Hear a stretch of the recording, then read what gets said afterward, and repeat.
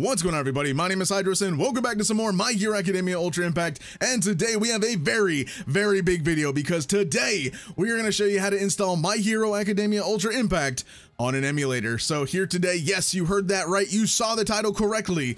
We are going to do that here in today's video. But before we go ahead and get started, make sure you guys go down there, click that red subscribe button if you haven't already. Click that bell, turn on all notifications, miss on any future videos, especially one like this. And also drop a like down below on today's video if you guys do enjoy, and comment hashtag emulator love if you're loving the fact that we're going to be having emulators for My Hero Academia Ultra Impact. All right, so before we go ahead and get started, yes, we are going to show you guys how to install My Hero Ultra Impact, the global version, and I do believe it works on JP, but we're going to be using the global version specifically in today's video. But we're going to show you guys how to install it on an emulator. But before I go ahead and get started, I want to say a big apologies to the people in the Discord and stuff like that that were showing me, hey, I got it working on an emulator, hey, it works on an emulator, works on an emulator, and showing me screenshots and all that stuff. And I want to say I am very sorry. I goofed. I'm a big goof myself, and I really want to say sorry that I was very skeptical and I was accusing people of faking it, because if you guys don't know, My Hero Academia Ultra Impact has something called Safety Net, at least on Android specifically, and Safety Net is something that emulators cannot replicate, because when you're on an Android device, your device sends a Safety Net token, which emulators normally or at all, they can't replicate that same safety net token, so they can't do it, which is why emulators don't work with games that have safety net, and My Hero Ultra Impact is one of them. Now, I tried replicating people's things that they were saying in the Discord. Again, MHA Discord, links to it down in the description down below if you want to go join it. But yeah, I've tried replicating what people were saying to do. I tried using this emulator, that emulator, nothing was working for me, and I was always getting the same error that you could not play the game and it was erroring out and stuff like that. So, you know, I was very skeptical at first. I was like, there's no way this can be real. There's no way you actually got it working. I can't get it to work. So how are you getting it to work? You're either very lucky or something's going wrong here, and I'm not sure. I was trying the Google Play Store app. I was trying QApp, TapTap. I was trying to download from APK Pure to install it manually, but I could not get anything to work. I couldn't get a manual APK. I couldn't get BlueStacks. I couldn't get Nox. I couldn't get any emulator to work. Even LD Player, I could not get to work that people were saying LD Player was working. So I was like, cool, I guess this isn't working for me, whatever. Something must be different or something must be fake. So again, I want to say big sorry to all of those that I was saying it was fake, or I was saying that I was very skeptical of. So I do apologize. This is 100% working. I am 100% running this game on an emulator right now as you're seeing this video. So again, I want to say a big sorry, and I'm a big goof, but hey, we all make mistakes, right? But here today, I'm going to show you guys how to run the emulator, and specifically what emulator to use. So here today, we have My Hero Academia Ultra Impact, the global version, and as you can see, I am on an emulator. I am running on LD Player.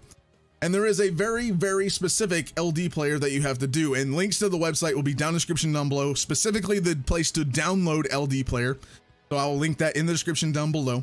But the emulator that you're going to need is LD player, and it's going to be, I think, 4.0.76. It's a very specific version that I've seen people say works. Again, I was on LD player. I was on this website. I was sitting there downloading this. I downloaded the 64-bit version, which, by the way, to run My Hero Academia Ultra Impact, you are going to need a 64-bit version, and I will link that in the description down below.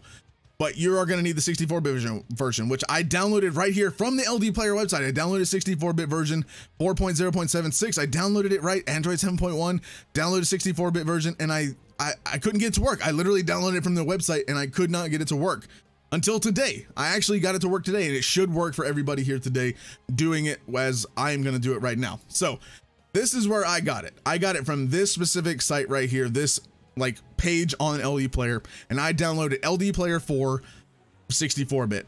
And as you can see down here, games that only work on a 64-bit version of LD Player, My Hero Academia Ultra Impact is literally right there. So you need the 64-bit version, not the 32, not the 32, but the 64 right here in the middle. I'm going to link this specific page because this is the download link that I specifically used that worked for me. So I want you guys to exactly replicate mine, because if you do, you should get it to work. So you're going to download this, and it's going to pop up, hey, do you want to download? Yes, save, and then run the exe file to install LD Player, you know, install it wherever you need to go, and then install it. and then run LD Player. So again, download the 64-bit version. You do not need a 64-bit operating system. That's not how that actually works.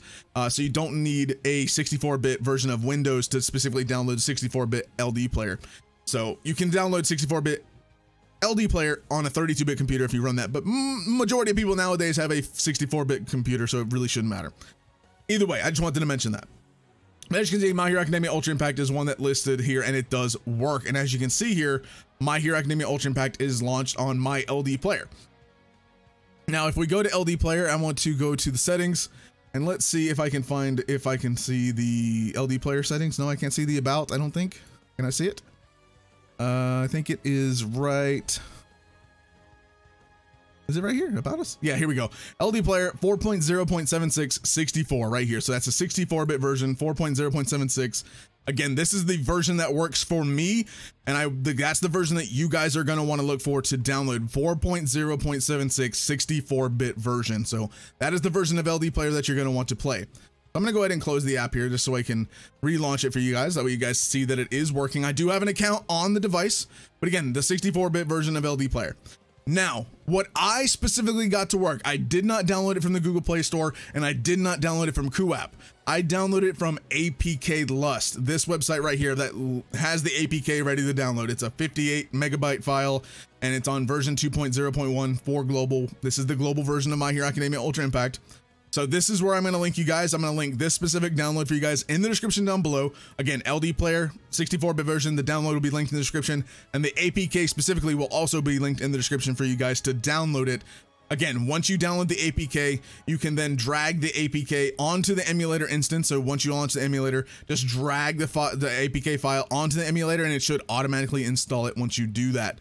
So again, I'm going to link the APK in the description and LD Player in the description. Once you have that, you should be good to go. The game should be installed. So go ahead and launch the game from LD Player.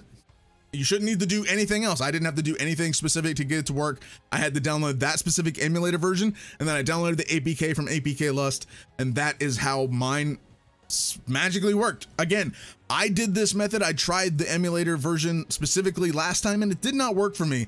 Last time I was trying all different versions of the APK. Maybe APK that I had before was kind of messed up, or something was wrong with it, or corrupted, or something like that, right? So maybe that was the reason mine was not working. But as you can see, Ultra Impact, I'm going to press start, tap the screen. I already have an account on here, and I'm going to go ahead and just minimize that right there. That way you can see right there, LD Player, boom.